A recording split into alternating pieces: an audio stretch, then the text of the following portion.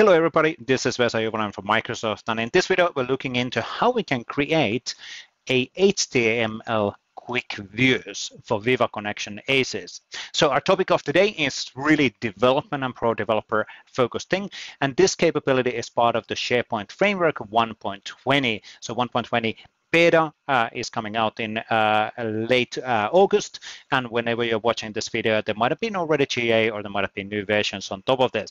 But in this video, we're going to do a quick intro on how we can create those HTML quick views as a baseline setup, and then getting familiar with those required changes within the ACE development. As said, this is a pro developer video, so we're going to do some code, but you'll also see the different capabilities and opportunities which are available as we start to use, or as we use this new opportunity as an HTML quick view.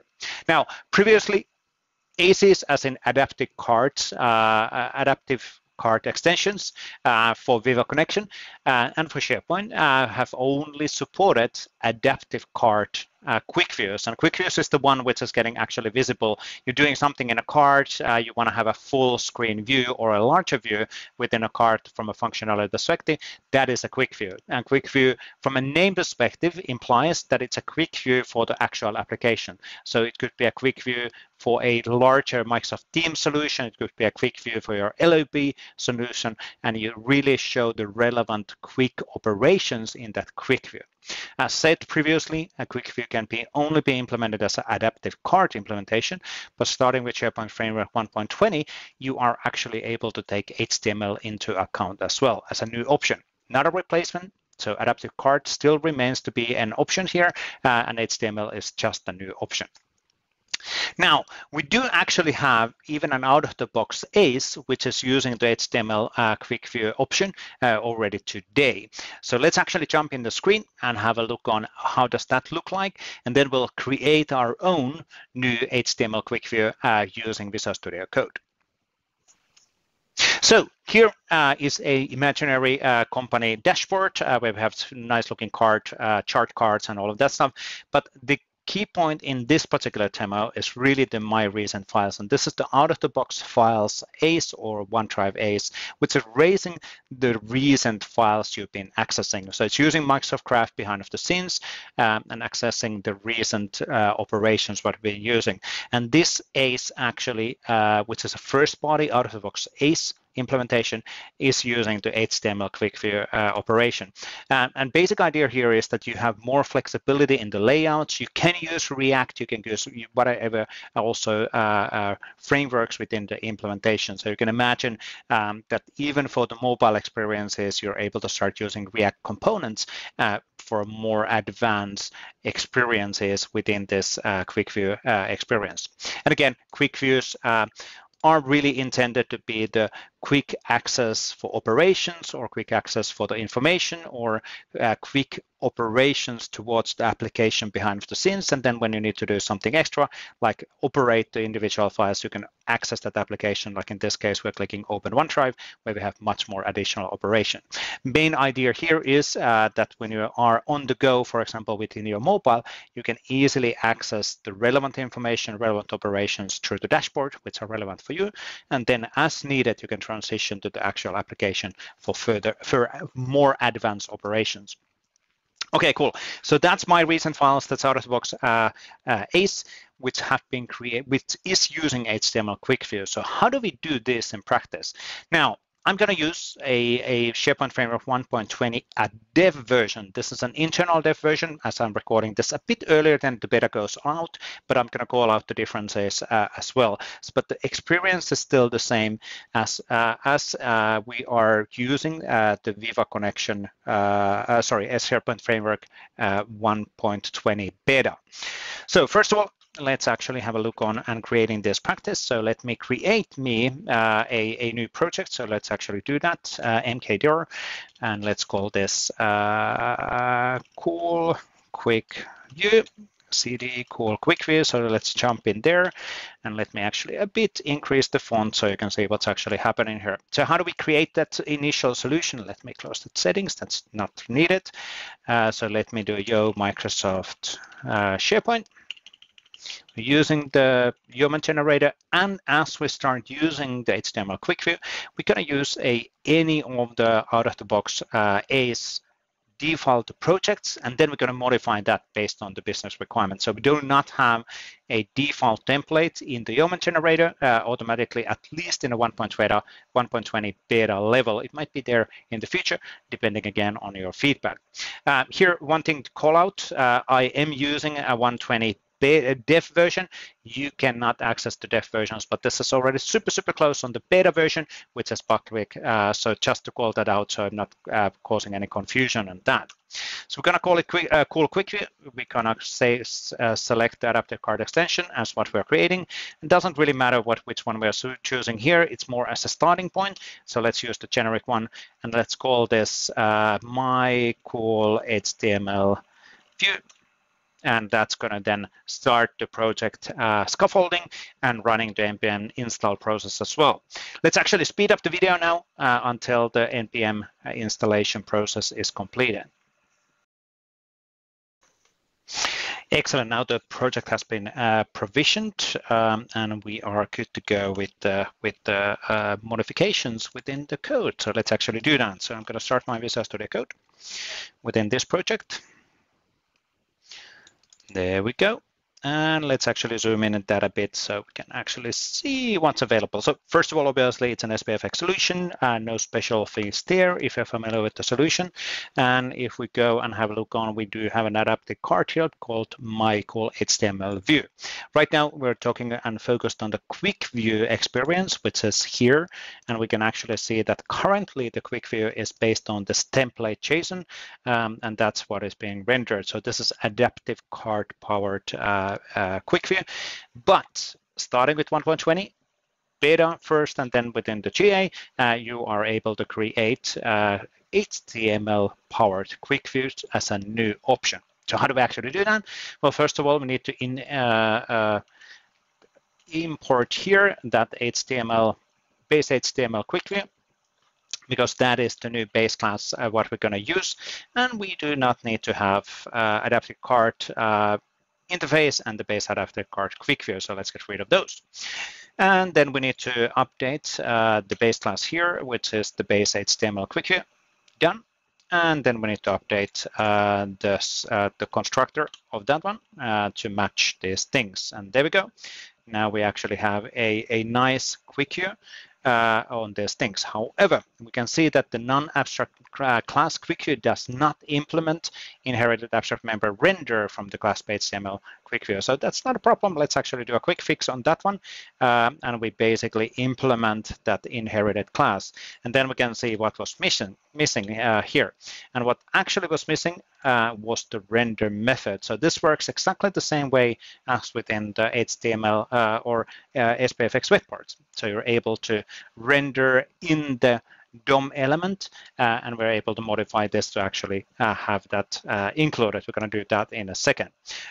This template section in here is no longer needed, and of course we don't have that interface, so let's actually get rid of that because that is not getting called. So the engine itself will realize that, oh, this is an HTML quick view, so therefore I will render it a bit differently rather than using that adaptive card way of rendering. Cool.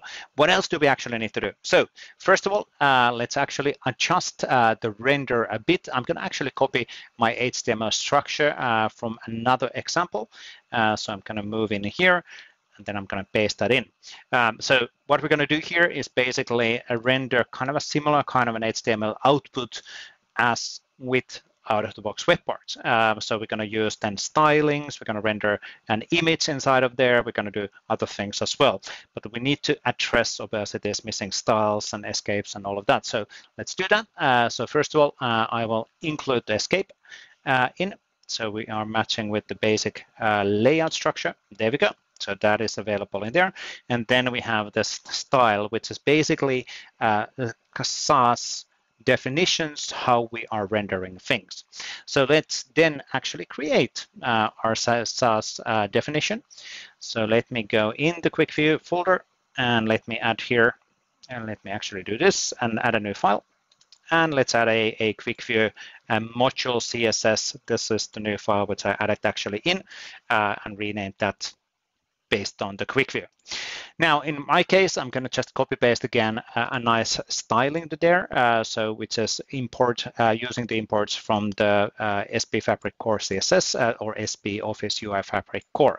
Now, by default, in the adaptive card solutions, we do not have the SPOffice UI Fabric core included. So therefore, we need to add that one in. And that means that we need to include that within the project. So now if we go to the package JSON, notice again, I'm running a dev version of 120, super close on 120 beta. If for your case, it's saying 120 or it's saying 120 beta or release candidate in there. But we're missing currently the dev dependency here for the SPOffice UI Fabric core. So let's actually add that one in. I'm going to just open up a terminal. And I'm going to run npm install Microsoft SPOffice UI Fabric core, and that's going to then add that dependency in. So we're able to use that SAS definitions, and those are getting rendered properly when we're doing the packaging of the code. Cool. Installation completed. So we can see that's being listed now on the package JSON. And now that means that this one here is resolving properly, which is great. And then that means that we're able to import the styles object directly within this project. So let's actually do that. So let's do here import. Let's actually get rid of the terminal. We don't actually need that for now. Import styles. Writing is always so hard when somebody's watching, and it's actually offering me the different options. But let me actually write that in here.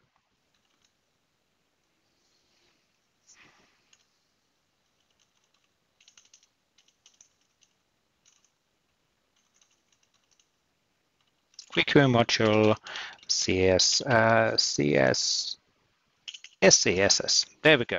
And we're missing that from the ending as well. So the Copilot is trying to help me here, and which was actually what we could see in the predictive description, but I just wrote it there because it might be that you don't actually have that Copilot helper within your case. Now, in this particular case, it's still saying underneath or saying that it cannot resolve that. This is because it has not yet been bundled. So we can actually resolve that by, again, opening up our terminal and do a one gallop bundle. And that also double checks that everything is working properly. And it will then resolve that quick view module SCSS file properly. We can say that going away from here. And if everything is fine, the requirements are working properly. However, forget about one thing. Now, I'm running a 120 version, which still have this a bit of an interesting, misleading exception handling. I do have a require or a dependency which is not resolving, and that's why I'm actually getting this object, and that's rated on the resolving, not actually, or the dependency is not getting resolved properly. The reason why I'm actually getting that is in here we do have a require for assets folder and welcome light PNG. So let's actually create that. So let me create a folder which is assets.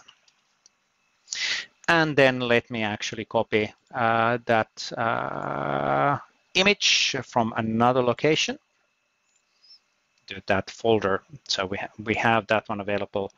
And here we go. It's actually getting then rendered within the quick view. Cool. So that's now available. We have the styling. We have the welcome light PNG over there in the assets folder. We have all of those dependencies properly resolving. Let's do here CLS and run this one more time. Call bundle. And let's see that it's actually working properly or bundling properly. And then we'll actually host it or test it in the online workbench.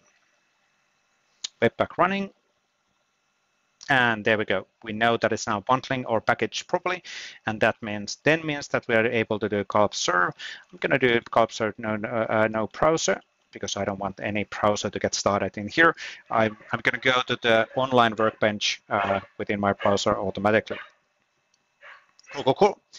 The local server is now running and serving, which is great. And everything is fine. Oop, that is exactly the location where I wanted to go. So let me go in here. Let me then go to the SharePoint. And let me go to the actual workbench. Workbench.aspx. Just zooming in.